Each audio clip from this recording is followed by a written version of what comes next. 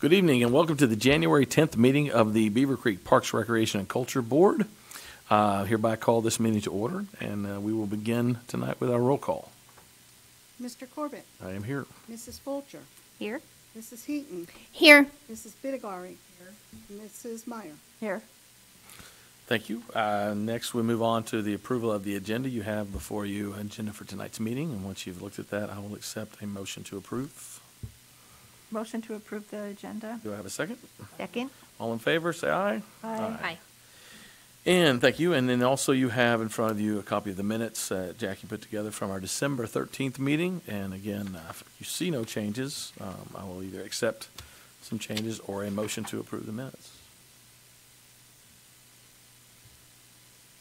I make a motion to approve the minutes. Do I have a second? I'll second it. All, I'll second it. all in favor, say aye. Aye. Great. Motion both pass, which moves us on to the staff reports. Superintendent Farrell. Thank you, Chairperson Corbett. All right, so, excuse me. This month, what I'd like to talk about is cost recovery. Going back through my notes, like the last time we kind of discussed that with Park Board was 2021 when we first started the process. So I wanted to kind of update you on, we did put together a whole cost recovery plan, give you a little bit of background, and then where we ended up. So our cost recovery plan, it's a guide to help staff develop policies and procedures associated with cost recovery and pricing. Again, back in the summer of 2021, as a staff, we kind of met in different staff meetings, recreation staff, and then senior center, brought a couple exercises back to Park Board, and as well as senior advisory board to get your input. So we categorized all our programs and services into service categories. So just some examples. So these are all the different service categories that we work within. Rentals, we pretty much describe those as those that we take money for. So CI Beaver, ball diamonds, athletic fields, anything that's charged. Reservations is more of our shelters, the meeting room. It's not really necessarily, there's a charge for them, they're free to the public. Skill-based activities, for example, music classes, those are one that are basically teaching you a skill. So music, tennis. Social-based are like our day camp. Those are activities or programs that it's more of a social aspect. Now, of course, as you get into some of the toddler classes, you may be trying to teach them a skill, but it's more about you're teaching them to be social. Community and education services, volunteering, community events, for example, our summer concert series, special events, fishing derby or game night at the senior center. Open access is our playgrounds and trails, which means like it's just green space that anybody can go to. Merchandise for sale, golf shorts or clubs, and fundraising, for example, our golf scramble. So all of those categories are like the main themes, and then anything that we do, we fit them into the different service categories. From there, we looked at the different benefits that these things serve the community. So whether it's a full community benefit, which is intended to be accessible to all in the community, such as green space. Is it a dual or balanced benefit, which would provide both a community as well as individual benefit, like our special events? Or is it an individual benefit, which provides exclusive benefit to the individual and not the community as a whole? So facility rental, our classes. I know you can't see the pyramid, but the next slide will be a bigger pyramid. So we took the beneficiary of services categories and then assigned them to a pyramid level. At the bottom is the open access, which means like anybody can go. Considerable community benefit is the next one up. Balanced benefit, considerable individual benefit, and at the top of the pyramid is the mostly individual benefit. So as we looked at all of those, we also determined what percentage to recoup of direct costs. So, and what we decided as a department or a division is we're only trying to recoup the direct costs. So instructors, materials, we're not necessarily trying to recoup all of the electric, the paper towels, the toilet paper, water, utilities. So we just decided direct cost is what we really want to recoup. Hopefully you can see the pyramid a little bit bigger, a little better. So again, at the bottom, the mostly community benefit, we're not recouping anything. It doesn't cost us anything. We're cutting grass, but we're going to cut the grass anyway. So at the next one up is the considerable community benefit. We want to try to recoup 50% of that. Those are our community events, community and educational services. So as we look at community events, there is cost involved depending on entertainment or what we have out there, but then we get sponsorship dollars to help offset all the costs. In the middle of the pyramid is our balanced benefit. So that's some of the special events or social-based enrichment. And we're trying to recoup 100% of the direct costs. So again, sponsorship dollars pays for everything. 4th of July would be a good example. We get sponsorship dollars and it pays for everything involved in the event. The next one up from there is considerable individual benefit. And these are the reservations and then this kind of the skill-based enrichment.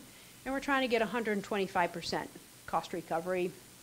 And then at the very top of the pyramid is our mostly individual benefit, which are rentals, fundraising, merchandise, and trying to get 150% of those.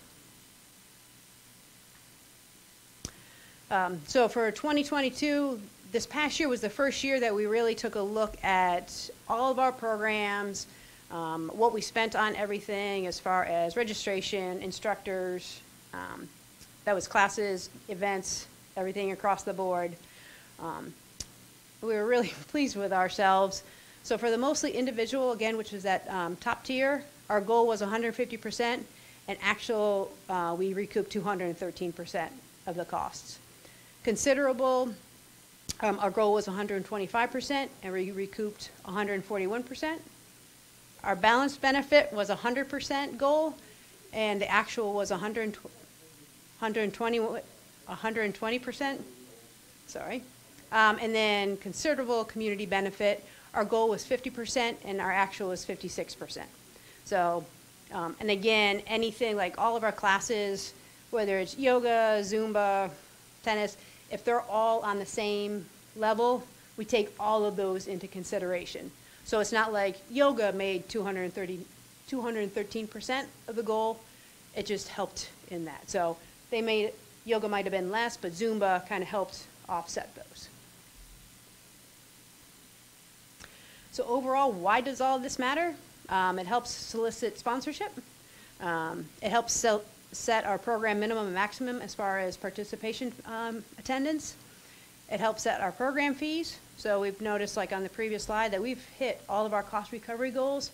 So we don't necessarily have to like raise a lot of our fees in order to recoup everything.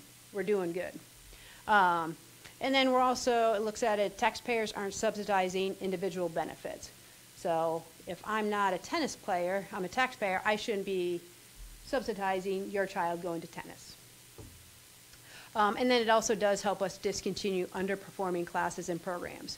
So we can take a look at, Aaron has this humongous spreadsheet with everything. We can take a look at the attendance figures, what each class is making, and take a look at it throughout the years too. It's like, I don't want to pick on anyone. We'll go with Tiny Tot Tumbling.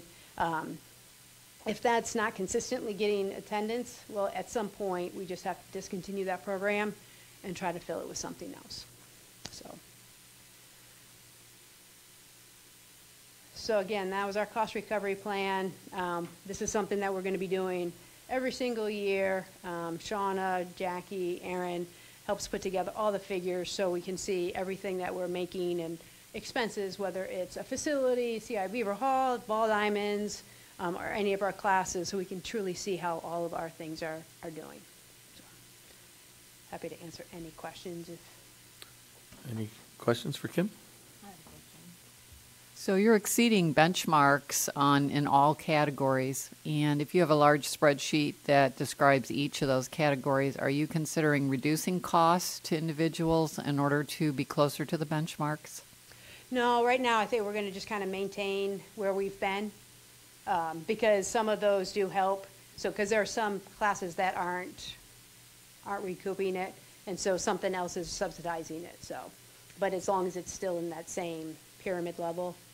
So, as far as like events and stuff like that, that does help us when we put sponsorship levels together, because I can take a look at movie in the park.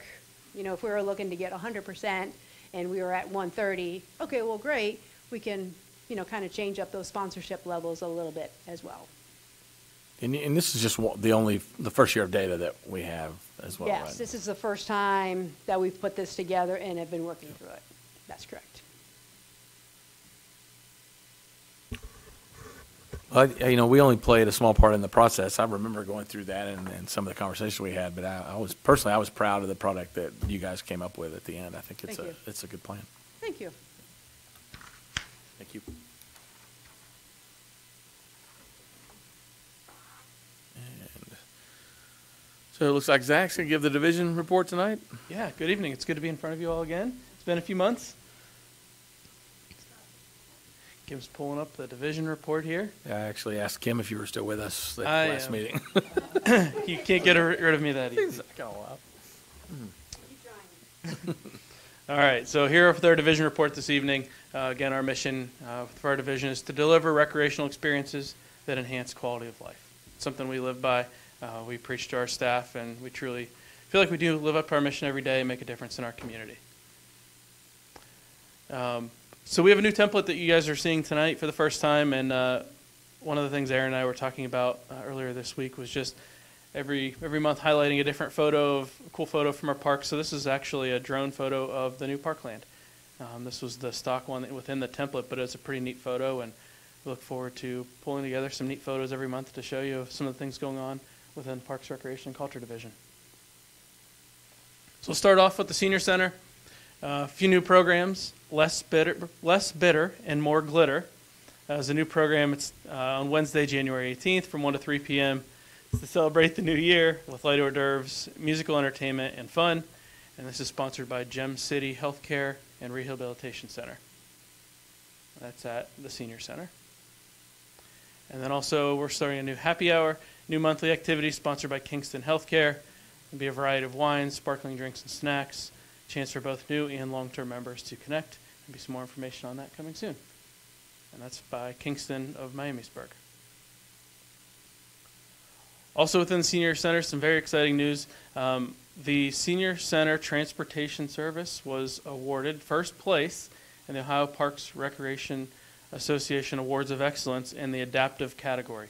So every year, OPRA has several different categories. I believe there's 13 different categories of awards that they give out that are state level awards. And our transportation program took first place in the adaptive program. So the award celebration and dinner is on Tuesday, January 31st, up at the Kalahari Convention Center up in Sandusky. We hope to have some Senior Center members up there that are a part of this great program. They have an awesome program. It's great to be recognized at the state level for all of the work that they do. Moving on into recreation, the Do You Want to Build a Snowman event is back again. It's a very popular event. We've had one snow event this year, and although it was pretty darn cold to be out there building snowmen when it was negative degrees, but we did get a few submissions. So be sure the next time we get a snow event, get outside, build a snowman, take a picture, and then submit it to our parks office at parks@beavercreekohio.gov by February 17th. After that deadline, the photos will be posted on Facebook for a chance at a prize. Yes, that was one of the ones from last year. We get some great photos. Also has some new fitness classes. Please visit our website and log into MyRec to register for Drums Live, Power Beats, yoga, line dancing, Pilates, strollers in motion, taekwondo, wellness walkers, and many more.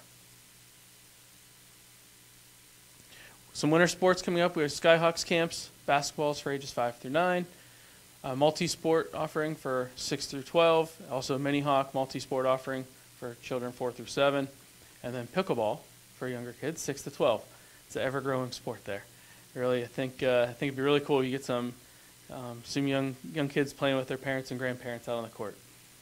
Also, we have archery for ages 10 to adult, and then Extreme Quest Sports and Quest Cheer over at the Quest Center.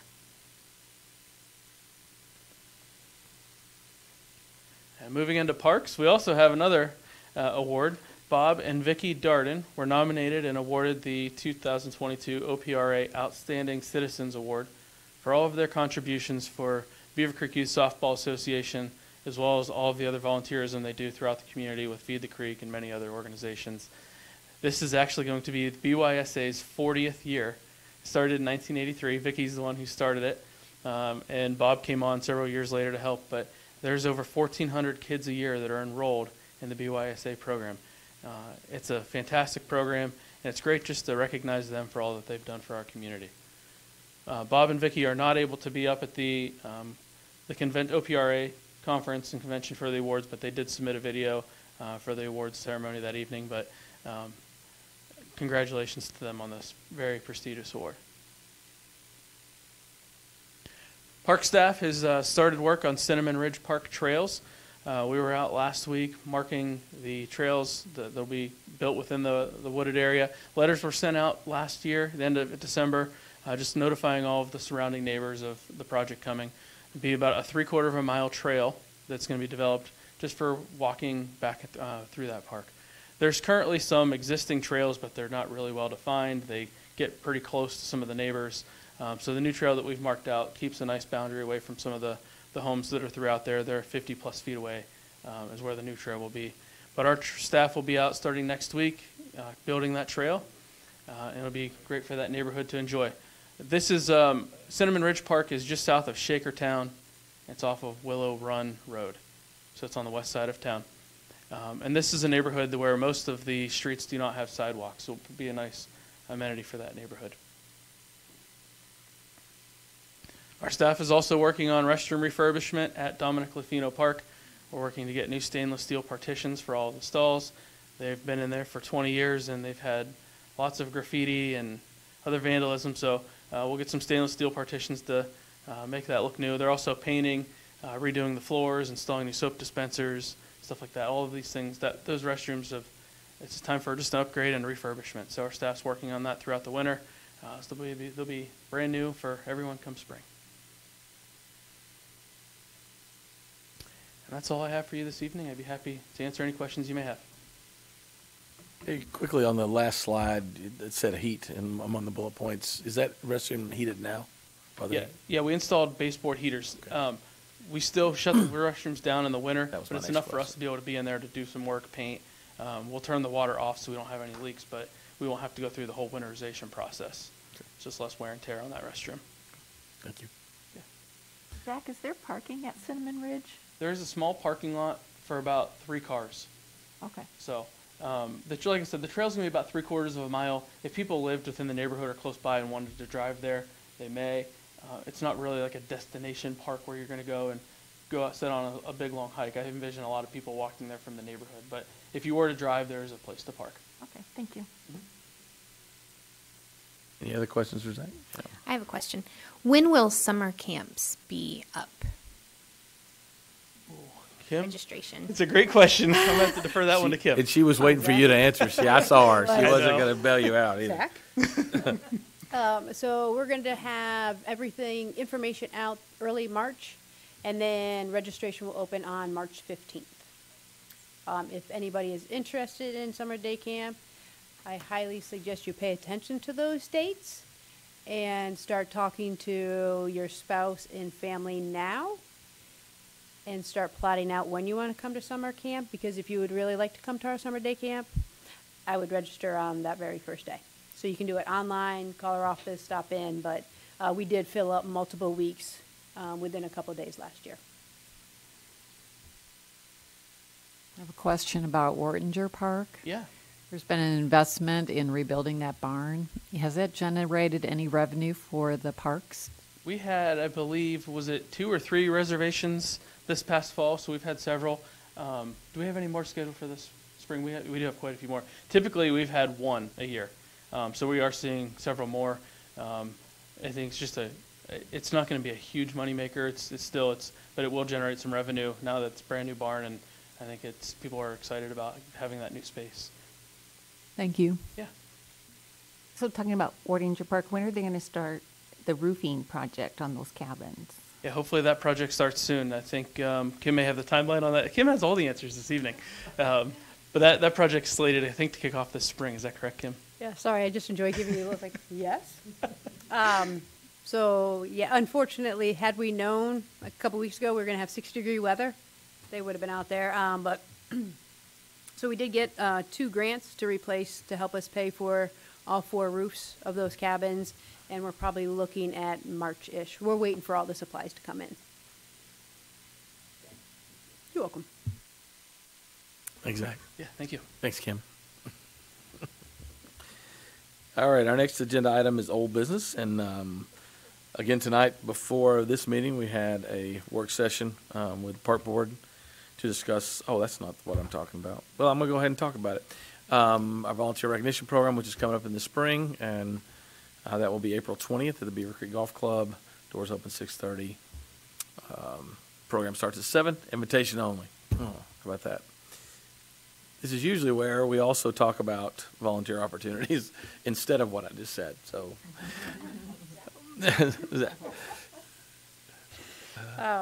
So generally, we do have events coming up that will be asking for volunteers. But right now, in February, we really don't have a whole lot of events. It's a little chilly outside for us. But I can say the senior center is always looking for volunteers, especially in the transportation program. A lot of our drivers' escorts head south for the winter. God bless them. Wish I could join them.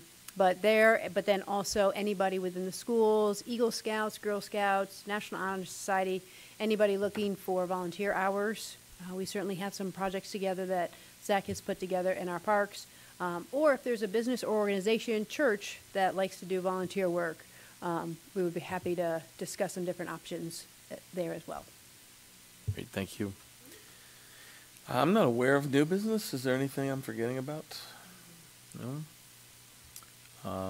No unscheduled visitors this evening.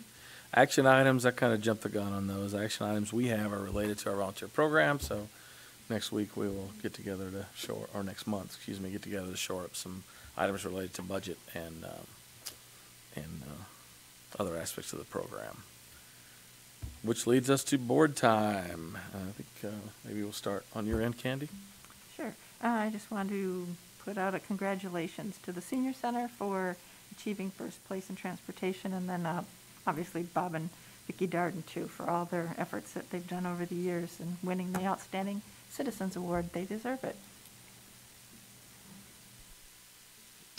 Congratulations to the staff on the cost recovery program. I know that was a big undertaking, and I know that in the years to come that will be great to have that data. So good job.